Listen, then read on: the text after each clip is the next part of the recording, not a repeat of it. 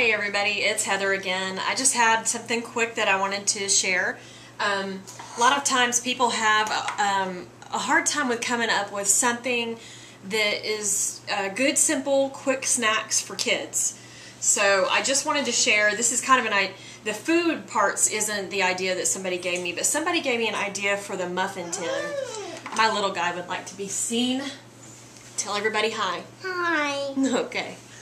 And anyway, the muffin tin is a great idea because you can, my little boy is 3 and he, you know, toddlers are into that touching stuff with their fingers, and he always wants me to put everything in a separate bowl, and like a lot of times if I fix him a snack, he's getting where he's eating more, but like he wants like 3 or 4 different bowls, so this works out really good. He seems to love this. And you can fill it with all kinds of different things. This is dried mango pieces that we got from our local grocery store that's in the bulk where you can get it by the scoop. This is dried cranberries, dried prunes. People think that's old food, but they're really just plums dried up. My son and I love them. Cheerios, that's the breakfast of champions, bananas, and raw peanuts. So anyway, so that's, there you go. Thank you. And so that's what we do for him. And that seems to work. But I wanted to share just a couple of things.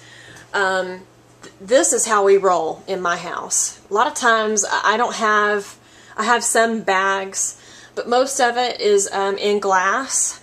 I can explain that to you later. The reason why glass versus plastic. The ones that I have that are plastic, you can't see it on here, but it's called a PET.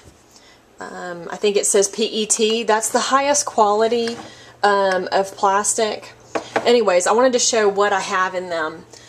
We just kind of go through the bulk, and here's peanuts.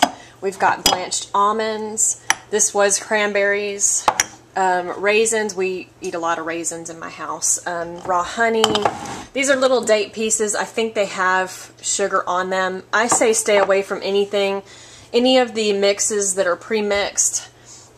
Here are currants. They're kind of like raisins. These are organic. These are those are super good too. Pecan pieces. Dried apricots. We have dried plums, which I guess would translate into prunes. Banana chips. This is actually chapstick wax. This is beeswax that I've already melted down. This one back here is beeswax before I've cleaned it. Sometimes it has little particles from the honeybees in there. These are dates, Medhol dates that I'm always using. These are dried figs. I'll be getting some more of these and showing you how to make homemade fig Newtons. These are my favorite. These are carob chips. I'm trying to get those out of my diet because they're really not all that great. Carob powder is good for you. Carob chips, I don't really know what too much is in them. But I'm in denial right now because I still have a chocolate fix, which Spirulina is fixing. Spirulina I've recently started using, and it seems to take away my craving for stuff like that, for sugary stuff, unless it's good sugars. So I've been chowing down on some apple chips, which I appear to be out of, that I made in my dehydrator recently. This is raw oats. Also from our grocery store bulk. Here are raw almonds. I make almond milk with those. This is buckwheat. Wheat berries. We cook with those a lot. Then we've got beans, pintos. I just ran out of glass stuff because I used some of my other mason jars for juice. So this is also how we roll in this house. I opened up a watermelon and poured off three of these big 32-ounce jars, monsters, and this is what our fridge usually looks like. It's usually just full of all kinds of fruits and veggie goodies. Some of it's junk, but most of it's not. Anyway, so I thought those could be good ideas. I've had friends ask me, what are some good snacks for my kids? And then they take them through, and I told them, you know, they're local, and you know, you can't take them through and let them get all the junk that they want. We've been lucky with him. We started early, trying to feed him right and give him, he eats more raw than we do. He eats better than me and my husband do. And that's just because of years and years and years of our bad eating. We still have habits that, you know, that have been getting worked out of our system.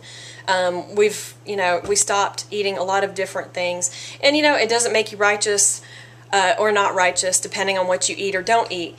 But it helps you feel better. So if you want to feel good and you want to have good health, and you don't want to die of a lot of these, you're going to die of something, but if you're not, I've heard people say, well, if I die, they're going to know it's the cigarettes that killed me.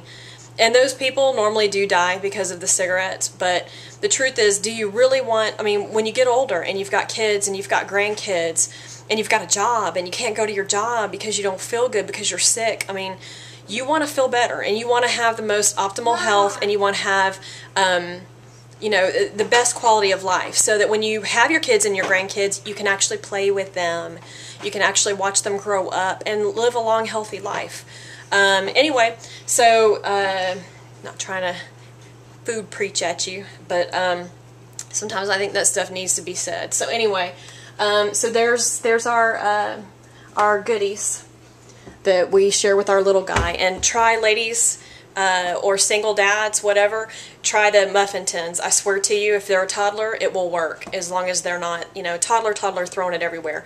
But like his age, 2, 3, 4, that works super good for them. So anyways, until next time, have a good day.